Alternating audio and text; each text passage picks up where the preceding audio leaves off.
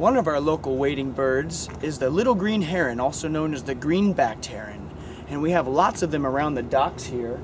They've almost become our mascot by the boat when we leave in the morning and come in the afternoon. They're a fairly small wading bird, but have an extremely long neck, and you see them standing right on the end of the dock there. Excellent fishermen. They will hang on to the lines and reach way down into the water and catch their fish. Their neck is actually just as long as their body. They coil it up. You see as he starts to stretch it out there. He'll stretch it out when he's reaching down for fish, and also when protecting his habitat or trying to attract females. The little green heron.